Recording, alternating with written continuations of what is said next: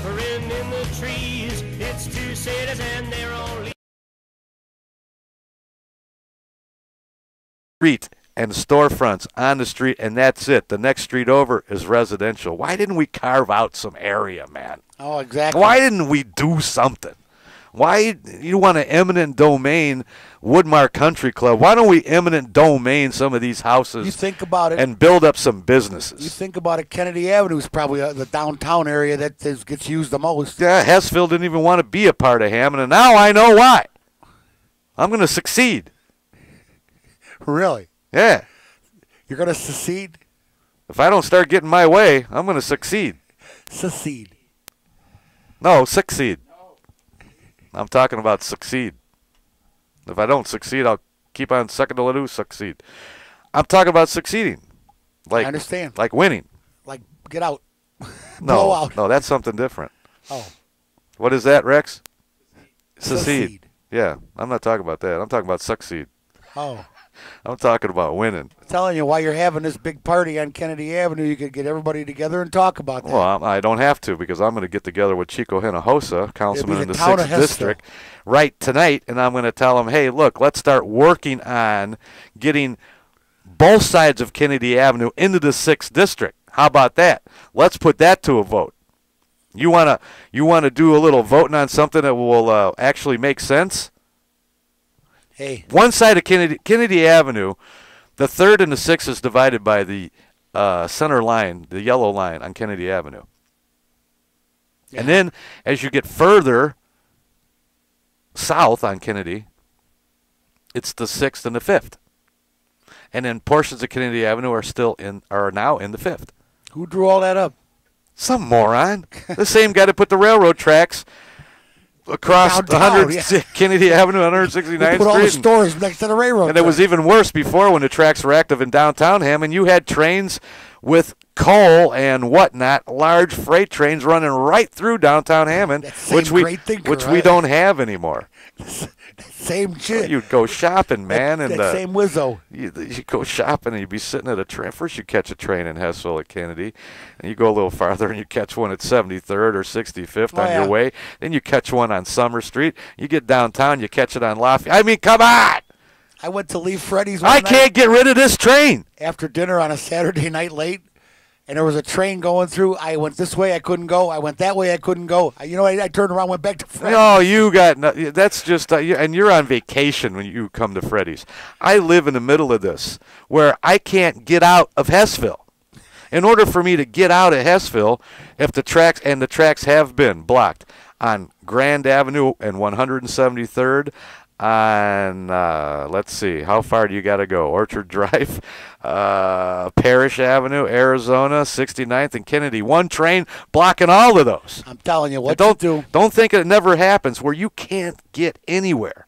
Tonight you tell Chico, lop it all off, surround it, and call it Hessville, Indiana. Established 2011. Let's bail. Mayor Chico Hinojosa. What about me? How about me? Oh, you're going to be you're in charge of parking. Well, better yet. Yeah, okay. I want to charge for parking. Absolutely. I think everybody should pay $20 a year. If you got a vehicle, $20 if you park on the street. Because I just want the cars off the street because it's dangerous and it's ugly. And our street looks so much nicer when there's no cars parked on it. Yeah, I see it myself. I see it. My neighborhood's that way. You got a stinking driveway, use it. My neighborhood. But no, McGillicuddy has got 8 kids living at his house, and they're all backed up like a train, and Uncle Joe says, hey, don't park behind me. I got to go to work at 3 o'clock, so everybody's out in the street. Now you got 9 cars out in the street.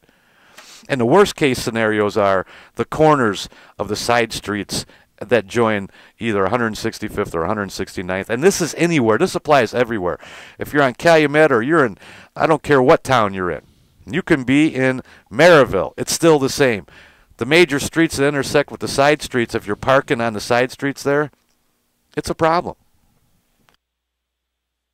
I mean, it's dangerous. It's dangerous. It is. My street never had cars I can't on. see. Never. What if McGillicuddy now it's terrible. Is the same McGillicuddy that lives by me on 65th, and he's got one of those SUVs or one of those large Hummer thingies. You can't even see the track. You can't see.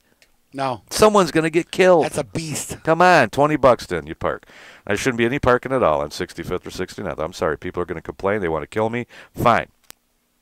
Start working on this stuff. And would it kill you to put up a stinking sound barrier? What? By the railroad tracks? Oh, by the railroad so tracks. people don't have to listen to these trains go by day and night. The first one goes by at 4:30 in the morning. How long have you lived there? We moved here in 61. You can't possibly hear trains anymore. I can hear trains at my house, and I'm a half a mile away from those tracks. But I'm talking about the poor souls in the 5th District where their houses are right next door to the track, or they live within a block of Where you can feel them. Give me a break. You don't have to. What are we absolute? You guys, if I lived over there, the petition would have been 25 years ago. Or you will never get elected in my district, ever. I'll make sure that I work to get you thrown out. So whoever it is, what is it, Stinker in the 5th? Yeah, I think. If I was in his district, if he wouldn't put up a sound barrier and throw McDermott in there too.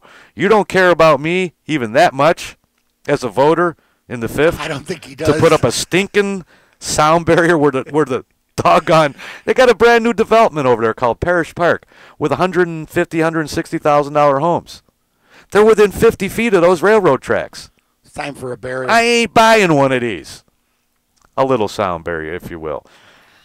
I prefer the Preacher Deep Tunnel where the train just goes underground and I never even see it ever again. You still feel it. Nah, if you build a tunnel deep enough. Oh, you'd have to go pretty deep. Going to Preacher Lake deep. You're talking some stuff rattling the cage. Yeah. No. There's tunnels all over. Come on. I rode a train in San Francisco called the BART system, man. Boom. San Francisco to Oakland. Under the water. Under the bay, man. It's under the water. I don't know if I could do that. Come on. We got that type of technology. And that was 30 years ago. I don't know if I could do that. We got that technology. There's trains. You ever heard of a subway, man, for crying out loud? They're underground. You can't hear them. Yeah. You can't feel them. Yeah. You can't feel them. All those safety features. You can't feel them. I'm built telling by you. the lowest bidder. Oh, man. You guys are killing me. And it's built by the lowest bidder.